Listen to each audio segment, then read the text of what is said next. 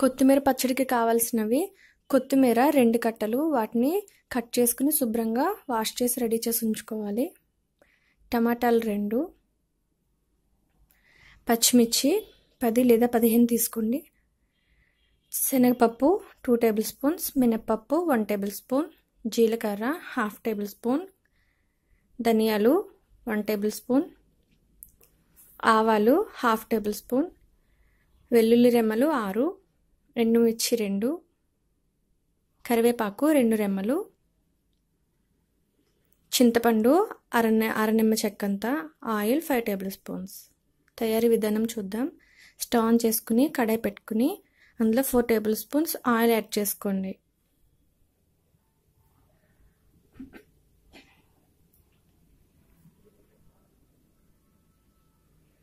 Oil heat అయిన తర్వాత వెల్లుల్లి రెమ్మల్ని వేసుకుని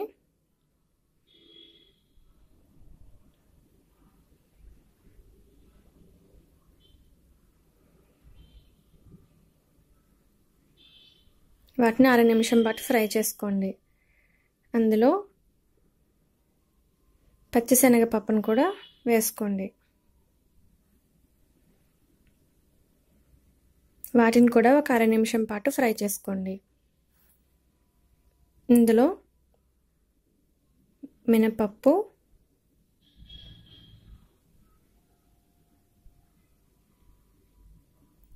ధనియాలు,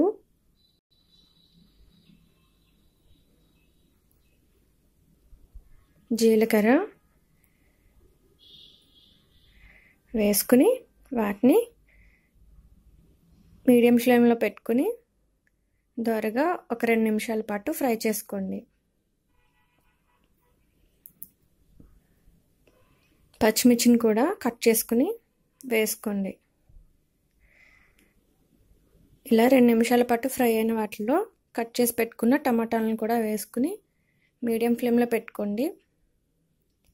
టమాటాలు మగ్గే వరకు ఫ్రై చేసుకోండి.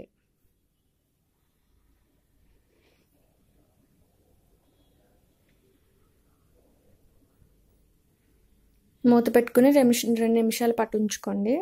టమాటాలు మగ్గిపోయాయి కాబట్టి ఇప్పుడు ఇందులో కట్ చేసి రెడీ చేసి పెట్టుకున్న కొత్తిమీరని కూడా యాడ్ చేసుకోవాలి.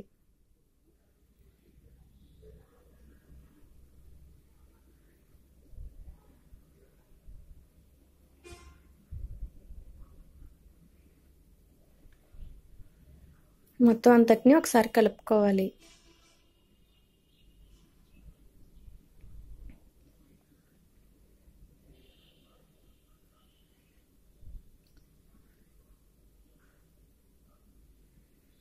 తగినంత సాల్ట్ యాడ్ చేసుకోండి.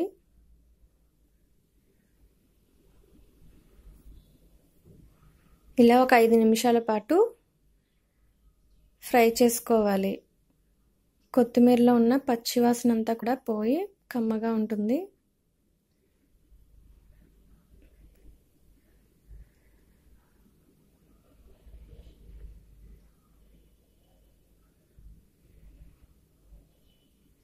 స్టవ్ ఆఫ్ చేసుకోండి.